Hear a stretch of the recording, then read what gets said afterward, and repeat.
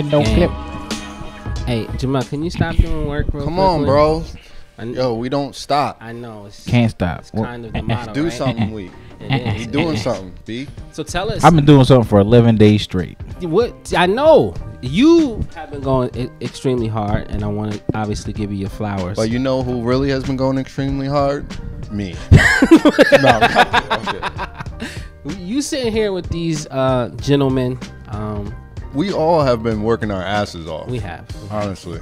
We have. You've been sick, putting out content. Yeah, I committed to doing specific graphics for this Basquiat and Bops project, and I finished those graphics sick.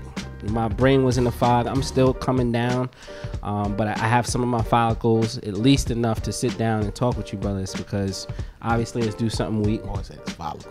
Follicles. I don't know. Is it follicles? Follicles. Is it follicles or what's the brain? Neurons. Yeah. Neurons. Neurons. They fire. All that, yeah. Y'all know what we're Neurons talking is about. firing. Whatever. Anyways, all those things are happening because obviously we decided that we were going to Do everything. do everything in 1 week, and only just to show that it's doable. 1, 2.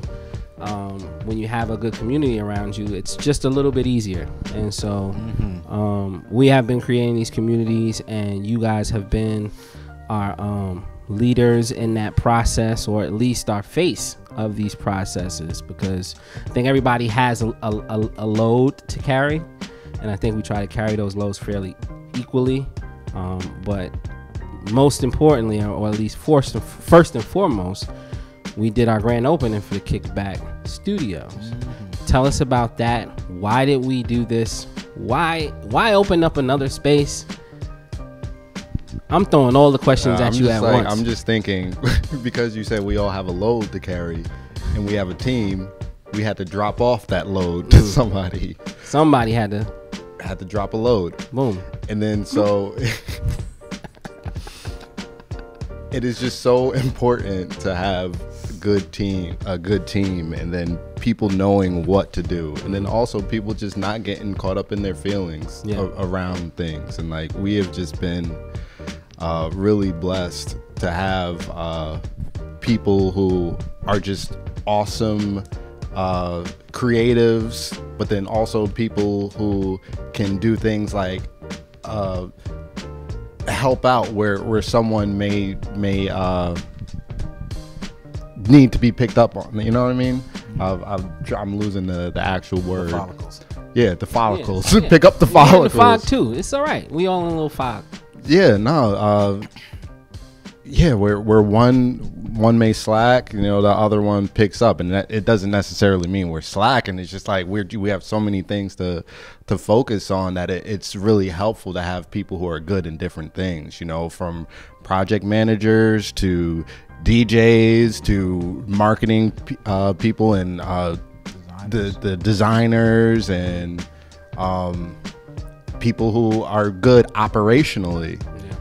Much like a Kiani and a Dan Lyles, and people who are, I think I'm more of the person who is just like, I can see things from a large creative top level thing, and I'm just like, here's this idea, and let me get it started. And then everybody is just like, it just comes alive. And I think it's important to understand that. Sorry. Where's my phone even? Anyways, I think it's important I think it might be my computer actually. Close that thing. I think it's important to understand that all of those things have value, and to be able to show up in the way in which you show up, and to feel affirmed in your skills, and also being very honest about what you can do and what you can't do. Yeah, I think that's super important to me, because like, especially being creatives, like, we want to do all the things all the time, and it's really easy to get swept up in like the that dopamine hit of just like, oh yeah, new idea, but it's like goes hand in hand with like also being able to like put the brakes on it and being like, all right, realistic, like how can I be realistic about like what is achievable here. I think it's a superpower that all creatives need to have, because it's like easy for us to catch inspiration. As David Reale said when I did a little like bio for him for his room, he was like, inspiration is outside. And so like, you know, and as a creative, like, you know, you can literally step out the door, you know, or you can be sitting in your house, really, you know, and it's like get inspired by something. But I think it's the ability to like reel it back, you know. It's like, oh, you know, take that little hit and then reel it in and say, all right, now how can I actually implement? And so yeah, to your point, it's super imperative that, like, you know, especially on creative teams, that we have a little bit of everybody that can do a little bit of everything, because it's vital, you know. So and what I meant is one lacks, not one slacks. Yes, lacks. Yes. And I think when we consider lacking, we're not necessarily talking about like, oh, let me go take a nap, or let me go, even though naps are good, or let me go, you won't see me at this specific event. It's because we're usually working and managing other things outside of the collective. And so I think when we sat down and we decided we were going to do this together, we realized that, yeah, like sometimes DeSean is not, you want to get 50% of DeSean on this project.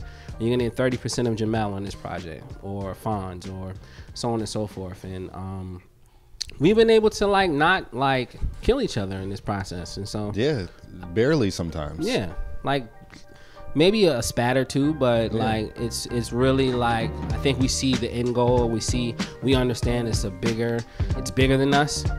And I think it's becoming bigger than us. And it brings me to KBK Studios. It's another space with all the time, or the lack of time that we have. Why was it important to pull this off, and what's so unique about the KBK Studios for you guys? I mean, strategically, it was just like a huge cost benefit, number one, but then two was like a huge fun factor. And I think that's the one thing we've been like really just like pining for, because like we've been doing a lot of stuff, as Jamel said the other day in a meeting, like we've been doing a lot of stuff to just like survive, you know. It's like, one, being young, being black, and then COVID, right? We've been doing a lot of stuff just to like pay bills and just to like be alive, you know. And luckily, you know, we've built such a foundation of us even prior to collective that like it made it possible for us to have the opportunity to like take some projects and do some things that allow us to survive. But like now, to me, it's just like that whole project is about fun, you know. Like I just really want to be able to have some fun and like, you know, just shake some of the dust off, because we've been like grinding for 4 years now basically, and it's mostly been out of like, okay, you know, first year's like us like trying to figure out like what we want to do and how we want to do it, and then like the second year was like, all right, we kind of have an idea. 5 and years. Then 5 years. Jesus. 2017. Yeah, 2017. Wow. 2017. It's crazy. You know, and then like once we even kind of like started to get our feet underneath us, like COVID hit and like everything changed. We were like, oh my God, what do we do? You know? And then the year after that was just like, okay, now we need to recoup. And so like this year has been all about like, how do we like free ourselves back up and get closer aligned to what we want to be doing, which is like having fun, telling stories, and creating space for people to, you know, do the same. So that's where it really came in for me, you know. Yeah, it was just a perfect kind of like strategic like layup for us. Yeah, and we talk a lot about creative ownership, and ownership for people who look like us, and ownership for people who are coming up, who we see ourselves in, and work in a way where it's like they don't need to have as many bumps in the road that we have. You know, we can show them the path a little bit, and also we can bring them on to like, and that's the reason why we're running it kind of as a co-op model, where it's like they can feel like they have some ownership in the way in which this thing operates, you know. And like people have been coming up to us, you know, young people, you know, there's like a 18, 19-year-old who came up to us and was just like, yo, this is something that has really been missing, and like I can't wait to just hang out here. And then so like in thinking of it like that, now it's like, oh, how do we better serve this 18, 19-year-old who needs a creative outlet? you know, and needs a place to feel safe to be able to create, and also to be around people like mentors, you know, and people who have, you know, kind of made it or seen their definition of success. When you say that, you made me think of Marika. We had just had her previously to this interview, and she was just like, yo, half of this stuff I'm doing is because of things that we learned and the things that I was teaching her when she was in high school, and the things that we, you know, kind of reinforced in college. And so, you know, this is kind of that next step where it's like, now I want to see what she creates organically with our support, with some resources, but like, go for it, sis. You know what I'm saying? Yeah. And so, like, when you say that, it literally is what I'm thinking about. And so I'm really excited to see this space run, whether we're there or not. And then when we pop in, it's like, what y'all need? Or, whoa, I didn't even think about it like that. Yeah, I mean, and that's what the whole co-op thing is supposed to be about, right? Like, it's like essentially being ran and like managed like as if it was like a food co-op, right? Where you just like buy a yearly membership and then you get to participate in like, you know, decision making things around the space and how it's utilized, what's in it, that kind of thing. So I'm super excited to see what, you know, people dream up that we didn't, you know, foresee or think of. I know we kind of like, we're just like, you know, let's make it bare bones from the jump and then just like see what it turns into. But that space is really going to turn into whatever the people that use it is going to really want and need it for. It's going to be more so their vision than ours. It's just going to be like, you know, a thing that we, you know, help maintain essentially. So yeah, it's a very beautiful reminder of like why we do all this and all of that. And I'm just like, you know, as more things and more projects we do, I'm just hoping that people continue to see the value in it, because I know a thing that we often run up against is that, like, you know, because we're here and it's us, like, you know, there's always like that weird thing. It's just like, oh, well, I know y'all, you know, like this is just like a little thing, yeah. You know, but then they'll go somewhere and they'll see another version of what we're doing and like, oh snap, it clicks now. I understand. Everybody doesn't have the energy to create infrastructure for things, right? And what we're doing is we're creating infrastructure for culture, for things to be able to happen here, and for people who look like us, because there is, on that night in Troy Night Out, and most nights, there's nothing that looks like this. There's nothing that creates a space for people.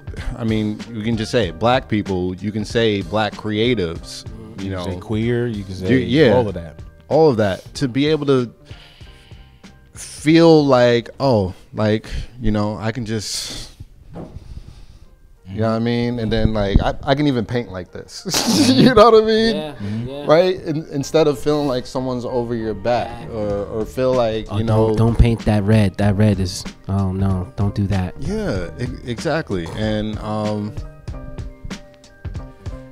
what my hope and what pushes me, because I've seen things like, you know, with Rooted, right? When we founded Rooted, I saw things that came out of that, right? That may have, you know, been rooted in what we were doing there, right? I would love for us to not be the only thing in Troy like this. You know, for someone to feel inspired to be able to create the next collective effort and the next big creative space that's their own, you know. And I think that is what one of my privileges is that I had entrepreneurs in my family and mentors who were able to show me that things like this are possible, that you can own your own business and you can collaborate with friends and family and make something. And it not be, you know, there's no fallout over money, or there's no fallout over, oh, you disrespected me. I think there's a mutual level of respect for everybody's superpower. And I'm happy to say that you guys are one of my superpowers. I think we established that yesterday in our conversation around marketing 101. I don't know if y'all missed it, but it should have been there. We're gonna have to bring it back. People are asking. Yeah, you got, it's a very dense course, because I think you can go about 5 weeks deep into just the marketing side of how to brand, how to assess competition. Is it competition or is it a strategic partnership? And all of those things, I think, help me understand how to assist the community and how to be better support. You know what I'm saying? Because I think that's also important, is knowing where you fit in and staying in line. You know what I'm saying? And so I appreciate you brothers for taking this time. I know you guys are super, super busy. You got to run. You got emails to send out. We got to go. Me and Fonz about to go stream another event for another client.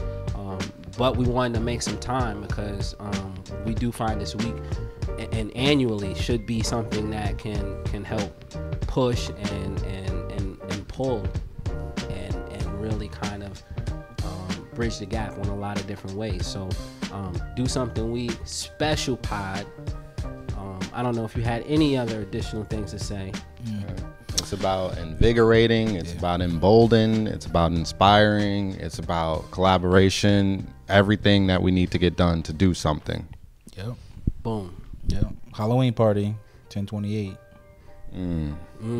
Refuge, downtown Troy. Don Fonz is doing a music collab session. What we call that? What we calling that? Yeah, just like this Thursday. It's a jam session. Little jam session. Jam session gonna be At the tomorrow. Kickback. It's tomorrow. Yep. When this airs, it's gonna be the very next day. So Yep. holla at that. Go check us out. Yep. Do something.